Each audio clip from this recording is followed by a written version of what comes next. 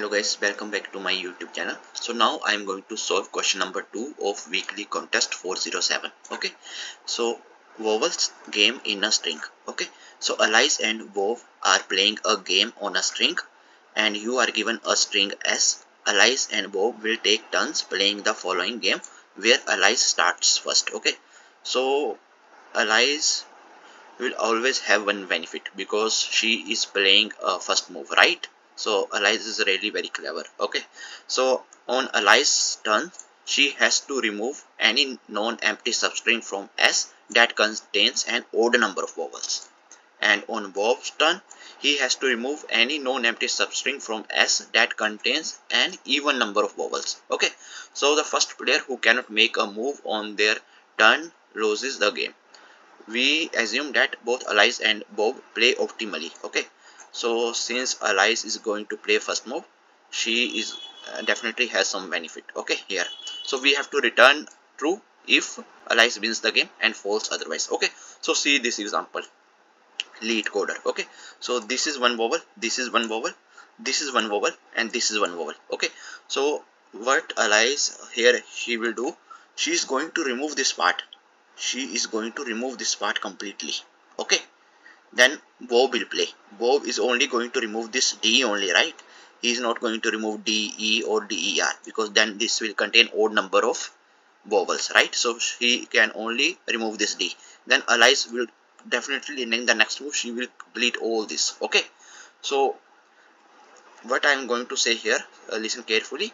Whenever in my string there is any vowel present, I am going to say that Alice is only going to win that game because Alice is very clever. Okay, so see here in example 2 there is no vowel. Okay, so now Alice is going to lose here.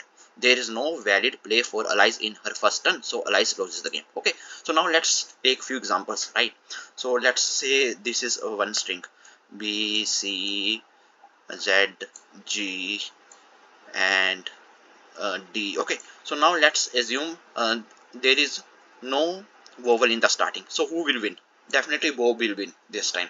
Okay, now if I insert any vowel in this string, so let's say I have inserted this E here, then who will win? Alice will win. Okay, so what she is going to do? She is going to delete all the string. That's it. Then there is no move for Bob. Okay, now you can just put this E somewhere else. Okay, so if I just put E here, then again Alice is going to delete all this complete string in a one go. Okay, now this is done. Now let's say there are two vowels. Okay, so if I put this vowel here, now what Alice is going to do, she is going to delete, let's say this part first, then Bob will play. Okay, then Bob is going to delete this. Okay, he can't delete this because this is going to contain odd numbers of vowels. Okay, then after this Alice is going to delete this one completely. Okay, again Alice wins. Okay, this is done. Now let's say there are three vowels here. Alice is going to play optimally now, so she can delete odd number of vowels, right? So why she is going to just remove this part? She is directly going to remove this part because this complete part is going to contain odd number of vowels. Okay, 1 2 3, she is going to delete this whole string and again Alice wins. Okay, now let's do one more thing. Let's put again one more vowel here. So now what Alice is going to do, she is going to delete this odd number, then Bob is only going to delete this one, then Alice is going to delete complete. So Alice is very clever. Okay, so every time whenever there is any vowel present in my string, I am only going to say that Alice is going to win because Alice has advantage, right? She is going to play first move, right? She is very clever. Okay, so now our code is very simple. I am going to iterate over my string one by one. For character C in my string to char array. Okay, so if I am going to create one method is vowel. Okay, this is going to check if the particular character is vowel or not. Okay, so if it is vowel, then I am going to simply return true. Otherwise I am just going to return false. Okay, that's what I need to do. Return false. That's it. Now let's define this method is vowel. Okay, so private boolean is vowel and here I'm just going to pass character C.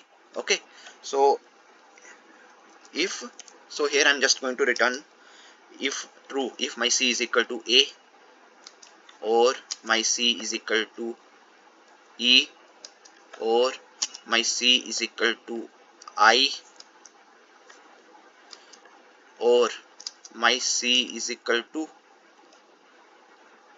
O, or my C is equal to U. Okay, so I'm going to simply return true. Okay, so now that's it. Now let's run the code and see if there are any code issues.